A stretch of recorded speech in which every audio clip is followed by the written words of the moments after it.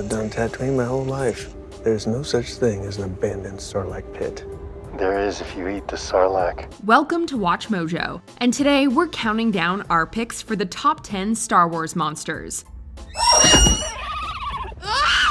No time, General! What the hell is this thing? I have no idea, but it's big. For this list, we'll be looking at the most impressive, fearsome, and iconic monsters in the Star Wars universe.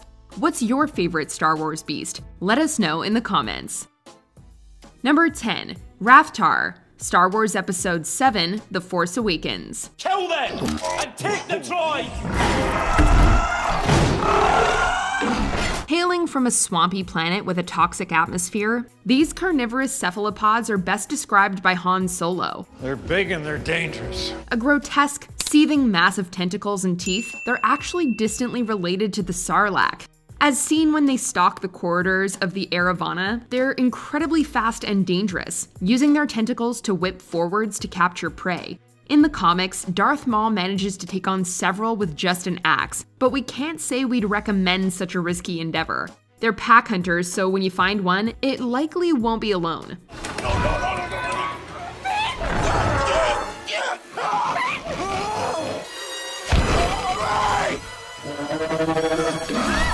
Number 9. Brainworm, Star Wars The Clone Wars. If there's one thing we clones know, it's how to stop a Jedi. Quite a few of the monsters in the Star Wars universe seem like they come straight out of a horror movie. One of the most disturbing is the Brainworm, from the planet Geonosis. These parasites enter the body of potential hosts through the nose and take control of their minds. They're even able to animate the dead. The Geonosian queen Karina the Great tried to use them to take control of Anakin and Obi-Wan. Watch as my child enters your Jedi friend. While she failed, one worm did later manage to possess Jedi Padawan Barriss Offee. Barriss, no! Fortunately, they do have a weakness, the cold. No matter the temperature though, they're bound to make you shiver. Number 8. Acklay, Star Wars Episode 2, Attack of the Clones. While they don't look it, these ferocious crustaceans are actually amphibious, spending much of their time underwater. Using an organ under their chins, they can sense electrical energy, allowing them to locate and spear prey. A couple of them were taken from their native planet Vendaxa to Geonosis to be used as executioners in the Petranaki arena. I've got a bad feeling about this. They're not the only terrifying monsters in the arena, where we also see the rhinoceros-like Reek and feline Nexu. Both make for formidable foes. But it's the Acklay who really stands out, thanks to its 6 legs, grappling hands, and razor-sharp teeth. Number 7. Ice Spiders, The Mandalorian. Arachnophobes, we don't blame you if you skip this one. As babies, these 6-legged creepy crawlies are already terrifying enough, scuttling across the floor of their icy caverns on Maldo Kreis. But as adults, they're in a new category entirely, aggressively territorial with 8 long legs to catch you with. Their heads actually dangle down from the middle of their bodies, ending in large round mouths full of teeth. They recall the Krykna on Atollon in Star Wars Rebels. You think it's aggressive? I'm not waiting to find out. Both were based on the same Ralph McQuarrie concept art for a knobby white spider, originally intended for The Empire Strikes Back. However, it's the ice spiders we're still having nightmares about. You just can't help yourself with the egg eating, can you, Grogu?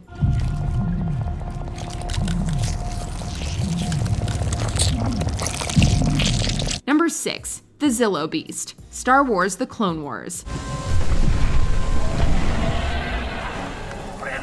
We've seen some pretty giant monsters now, but this beast puts them to shame. From the forest planet Malastare, the semi-sentient reptilian Zillo Beast is over 300 feet long and weighs 60,000 metric tons.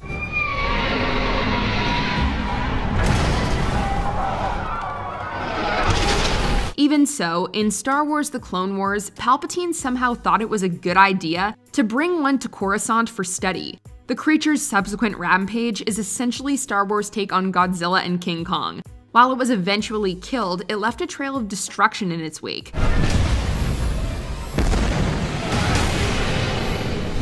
The Zillo Beast was so powerful, it was revered as a god by the Benathi, up until Kylo Ren killed it. Number 5. Gorog, Star Wars The Force Unleashed 2. What the hell is this thing? I have no idea, but it's big. As we're including Legends monsters here, there's no way we could leave out this behemoth. Anything big enough to crush a Rancor in one hand is worthy enough to make the list. Players face off against this beast in the gladiatorial arena on Cato Nemoidia in The Force Unleashed 2, and it's no simple battle. The Gorog breaks free of its restraints and brings down the entire arena, which is suspended high up in the air. Again, giant monsters in precarious places, not a good idea. The whole arena crumbles and falls, as does the Gorog, but not before Starkiller drops right through it with lightsabers ignited.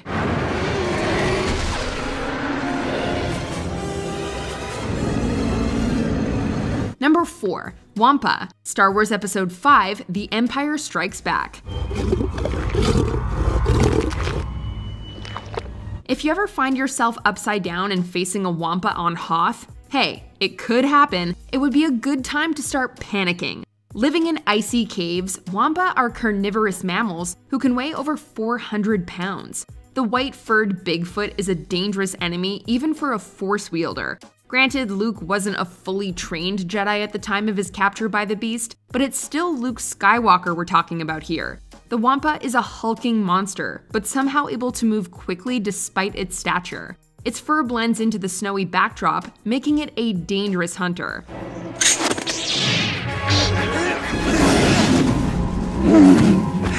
Number 3. Krayt Dragon, The Mandalorian. These reptiles from Tatooine will make any Tusken Raider run for their lives. They're actually divided into 2 species, the Canyon Krayt Dragon and the even larger Greater Krayt Dragon. The former appeared in the video game Knights of the Old Republic. It was small potatoes, though, next to the Greater Krayt Dragon that reared its giant head in The Mandalorian. Not only can it swallow its prey whole, it can spew acidic venom and burrow into the sand.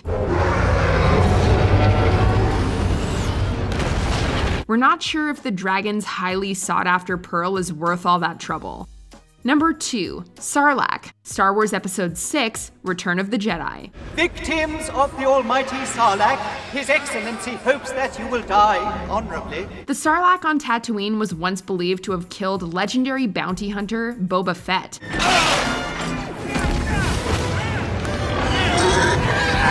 Thankfully, Boba Fett survived, but that perception helped solidify the Sarlacc's status as one of Star Wars' most terrifying monsters. Inhabiting the Great Pit of Carkoon in Tatooine's Dune Sea, this creature was fed prisoners for Jabba the Hutt's twisted amusement. Sarlaccs inject their victims with painful and paralyzing neurotoxins before slowly digesting them. Young Sarlaccs are actually relatively small and fast, but upon reaching maturity at 30,000 years old, they burrow down 100 meters into the sand and become sedentary. Looking into the depths of its tentacled, beaked mouth is enough to give anyone goosebumps.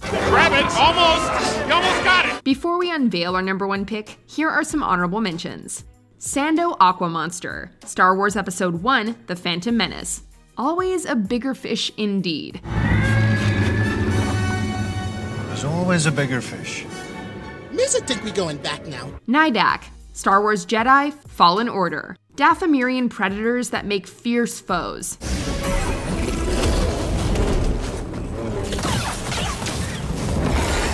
Dianoga, Star Wars Episode 4, A New Hope. These cephalopods will make you think twice about sliding down a garbage chute.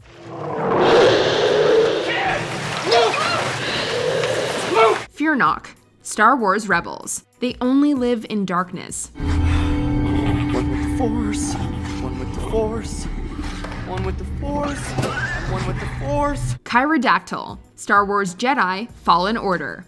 Because it's basically a giant, terrifying bat.